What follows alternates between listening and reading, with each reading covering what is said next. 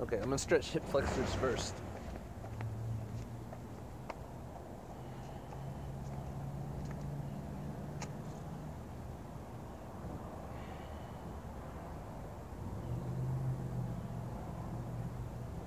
So when Carly showed this to me, she was engaging the glutes on the rear leg. Drive the hips forward, which stretches this hip flexor, and it looked like her glute was getting under her. So I've been trying to do that. I feel like when I'm doing it this way, the more I can get my hips under me up here, so I'm trying to brace my core. The more I can get my hips under me up here, and this is already stretching my hip flexor, the less I have to do down low, the less stress from the back there is down low. I don't want any. So that's feeling all right. Bracing my core. I'm gonna start descending. This knee starts coming out over the toes on the front leg.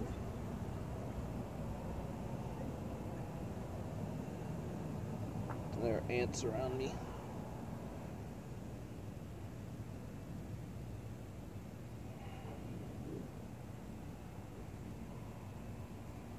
I'm still bracing. I don't want any stress on my lower back.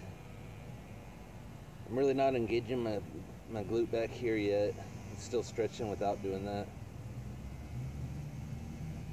I just kind of go by feel here. If it feels good, if I don't feel any stress on my lower back, I'll go ahead and engage my glute. I'll go like 2 to 4 seconds on, probably like 3 seconds on, then come off a little bit, and then do that again. So this is just on and off with this rear glute. I check it with the back of my hand sometimes. Make sure that it feels like it's actually coming under me some. I usually have a clock, and I'll do it for about 1.5 minutes, 2 minutes aside, but my phone's videoing right now.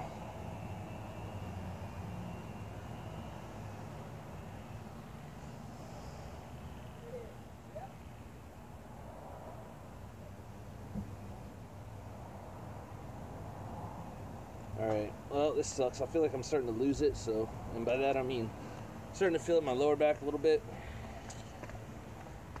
So I'll just start over.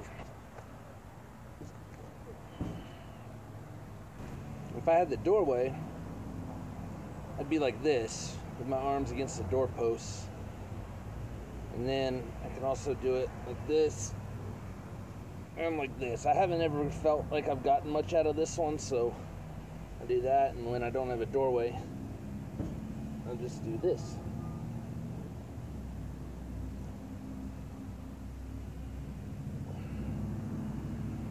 Still engaging that glute about 3 seconds, then coming off a little bit. And the goal there is to be able to get more stretch over time.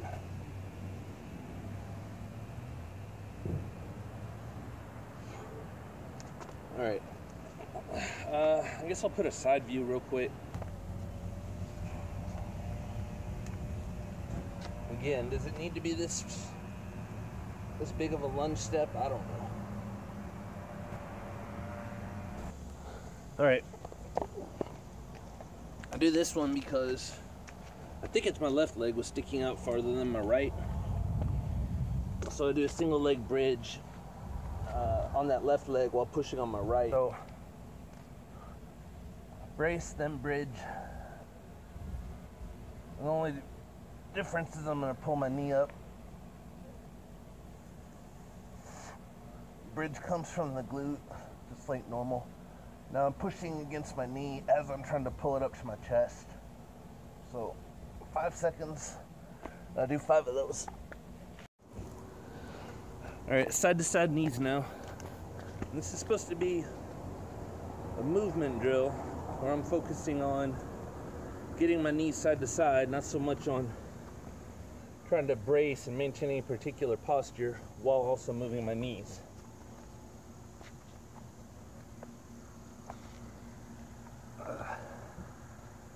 So, similar position to the bridging.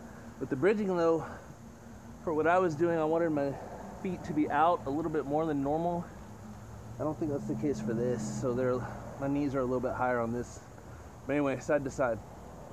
So I brace a little bit, not a whole lot, and I go as far to one side as possible.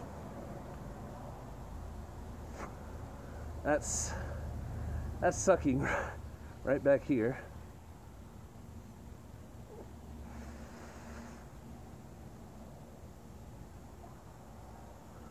But I think it'll clear up in a couple reps. Okay, let's jump back in for the 10th one. I don't know if it'll look any different, but it might. I feel like these are really, really useful to me for loosening up my back when it feels tight and sucky. And a few times lately, I would have thought a few years ago that it was hurt based on how it felt, but once I do this and loosen it up, it's like, okay, it was just tight. Anyway, I don't know if it'll look different or not.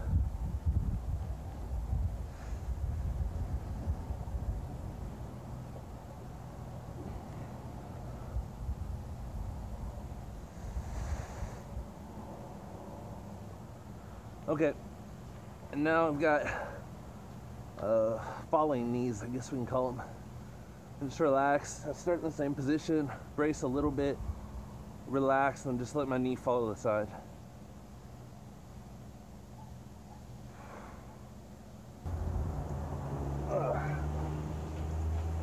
Thankfully, it doesn't feel so great on that left one. It feels like it's tweaking my right erector every time that left knee falls. So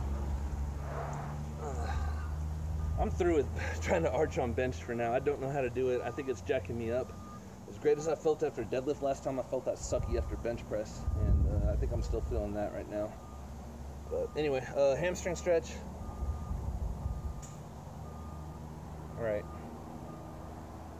I should have a wall 1 foot behind me.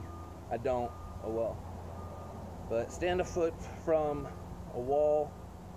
You can put a pillow between your knees and squeeze them together. Like fold it up a couple times and squeeze that together as you do it. I haven't been doing that lately though. I've just been trying to push my hips back, and the goal would be push your hips back to touch the wall.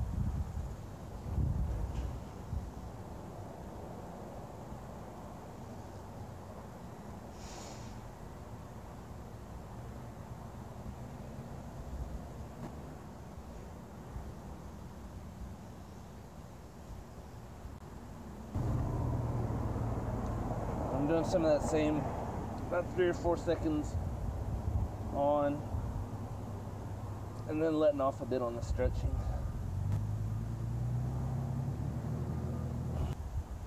Alright, I'm gonna stop filming for a sec, but I'm going to touch my toes, I always do. Okay, here's the super secret hamstring stretch.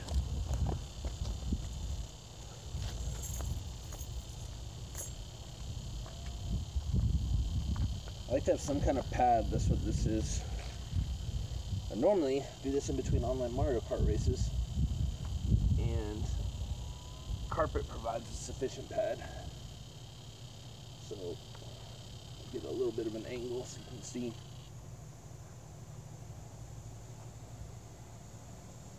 Anyway, I'm gonna pull my toes up toward me.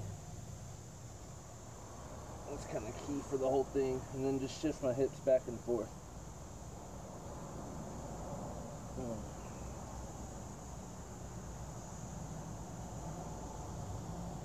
I'll go front view.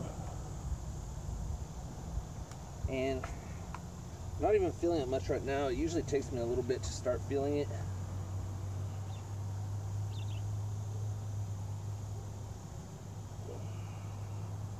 But yeah, now I'm starting to the outside. Oh, yeah, that's horrible.